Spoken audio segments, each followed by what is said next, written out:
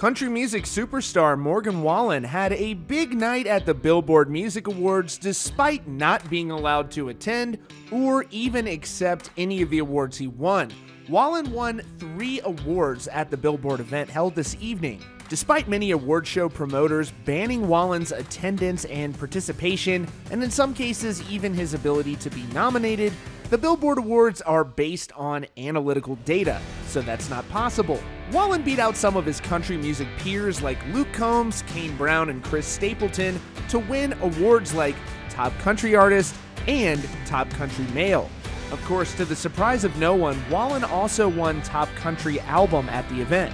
In recent months, fans have purchased billboards to proclaim their support for Morgan Wallen near the site of various country music award shows. So far, Morgan Wallen hasn't reacted to the news about his wins at Billboard and probably won't. That's your latest update from CountryCast. Be sure to subscribe with notifications on so you don't miss breaking news and updates.